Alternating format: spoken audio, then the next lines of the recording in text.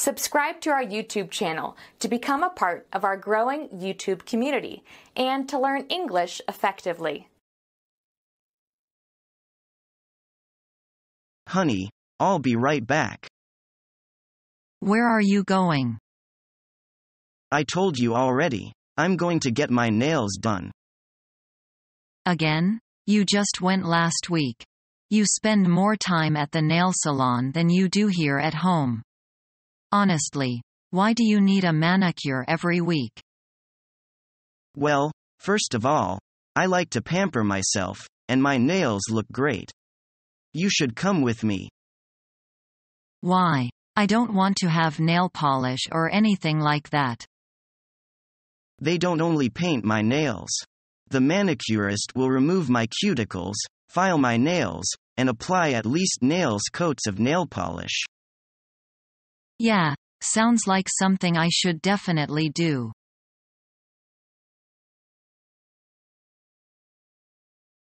I've been thinking about getting my hair cut. I thought you were going to let it grow out long. I said that, didn't I? But I just don't know what to do with it. You're in one of those in-between stages, aren't you? Yes, it's not short enough to be wash and go and not long enough to do anything fancy. Have you thought about wearing a hat? Everywhere I go? Well, it's one way to get through the in-betweens if you really want to grow it out.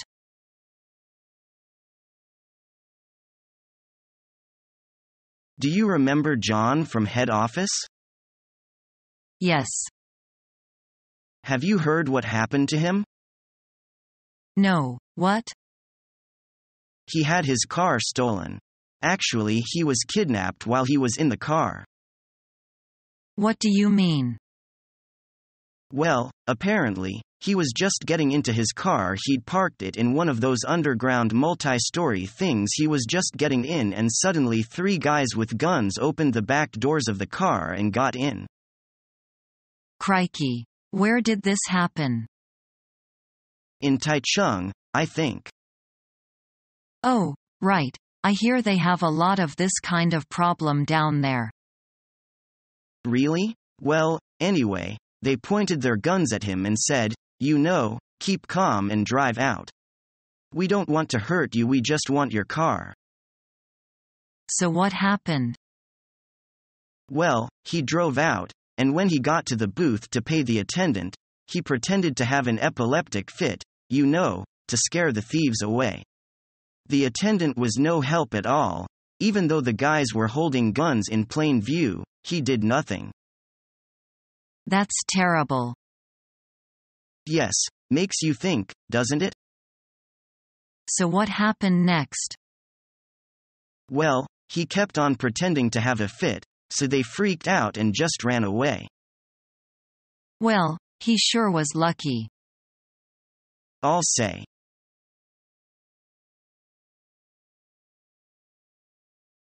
Hi, Jack, how have you been? Not very well. Why? Looks like you're feeling very down. What happened? Nothing. Come on. For a man who's feeling so down, there are usually 2 reasons. Either his career is going downhill, or he has a broken heart. Since you're so successful, it must be the latter.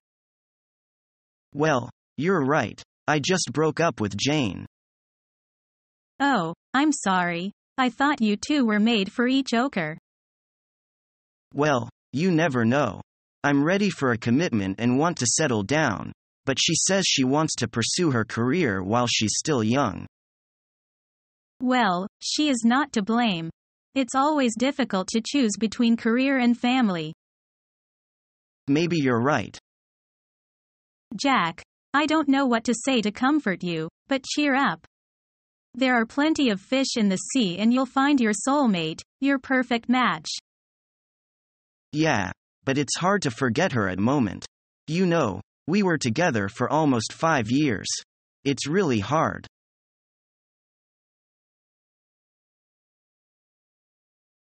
Before Christmas party. Are you ready for the Christmas party tonight? Almost. I have to get dressed. It's a formal party and I have special party makeup. Use this lipstick and it will make your lips shine. Great. Remember that there's a gift exchange, too. We all have to bring a gift. I've already got mine. At the party, it's Christmas Eve. Time to open presents. Here, open mine first. Wow, it's just what I wanted. Hey, why don't I have any presents?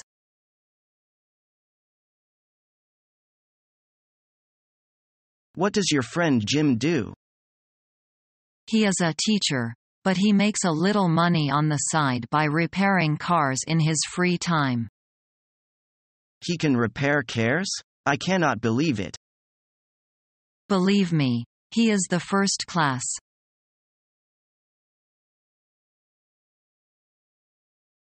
How are you, Sue? Pretty good. I've just had my new poems published. Congratulations on your success. Thank you. And how's your brother? He is fine. He's going to be sent to Britain to study, really? Yes. He's already got the passport and visa. Fantastic. Please send him my congratulations. Thank you. He's very lucky indeed.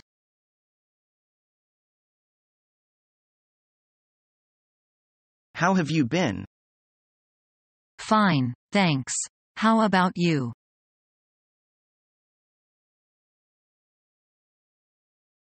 Have you ever thought about your ideal home? I have, actually.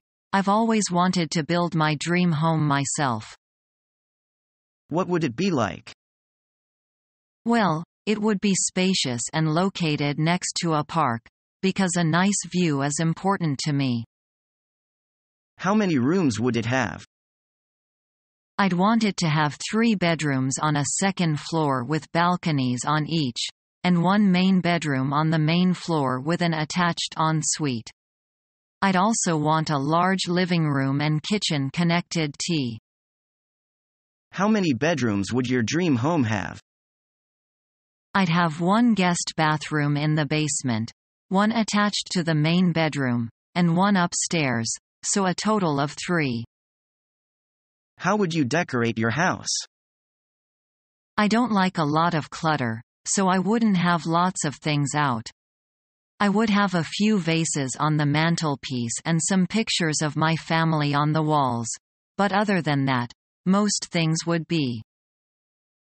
How many TVs would your dream home have? I think TV is a great waste of time, so I would only have 1 small TV in the kitchen to watch the news in the morning. Subscribe to our YouTube channel to become a part of our growing YouTube community and to learn English effectively.